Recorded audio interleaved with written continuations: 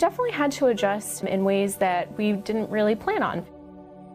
Whenever we get faced with challenges like this, what do we think can still connect our soldiers and their families to family, home, and country?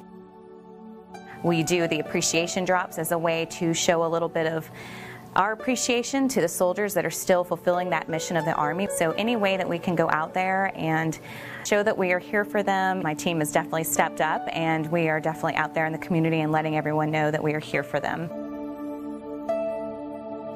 All of the programs that we do, from Creative Corner to Barracks Living, are for everyone. And I get to see the smiles on people's faces, and it's definitely something that's worthwhile. Being in the field, there's nothing better than just getting stuff like this when you're just out there. It's just a little something to pick you up.